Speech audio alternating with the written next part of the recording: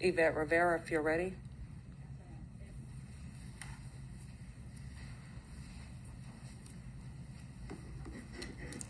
Your 3 minutes start now. I spoke this morning and I brought documents for the board members. Today, this afternoon, the 4 remaining board members that didn't get the documents, they should have gotten that by now. And it's old documents that I say that basically are the same templates that are being brought up now with the DIO or the DEI strategic plan. In these documents, it talks about the same internship programs, and this is in 2006, and the strategic plan, I think, it's 2003. The document that was the most important document I gave this morning was the one that says affirmative action and equal opportunity, because it lists a tally of all the complaints that are filed in the district. So for some reason, there was a little bit more transparency before, but the General Counsel's office, before Derek McDonald was in, the General Counsel's office decided that maybe it was too much of a liability to show how much racism and discrimination and retaliation happens at the district. Well, I'm providing you that document in hopes that this board directs Mr. Derek Moten to restart the tracking of that and the publication of that. So that's number one. Number two, I provided the district Saji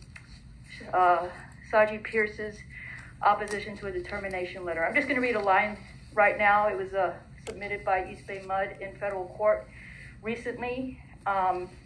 This is what employees have to do when the district says that they didn't do anything wrong.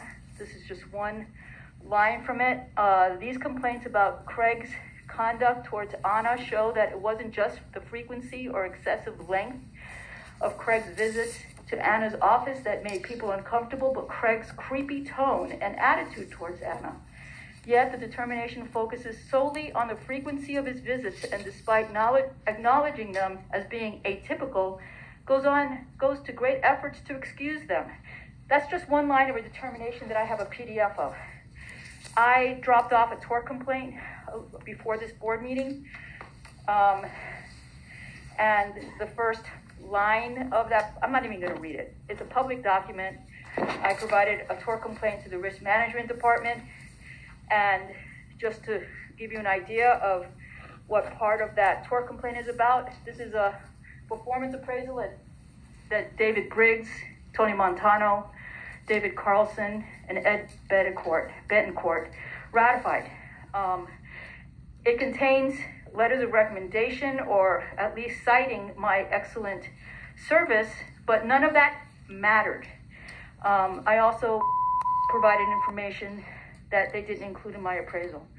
I'm just going to end by saying the Shante Scott case settled for $65,000, despite the district saying that they had a winning case to the public.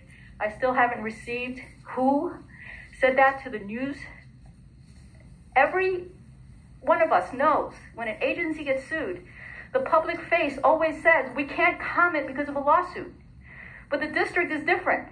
They'll use you, Director Linney, to forward a comment that was completely inappropriate about the Saji Pierce and the Bland case. Your 3 minutes have concluded. If you could wrap up your comments.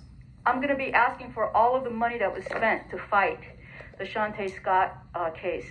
I'll submit that request today. Thank you for your time. I yield. All right. Do we have any other?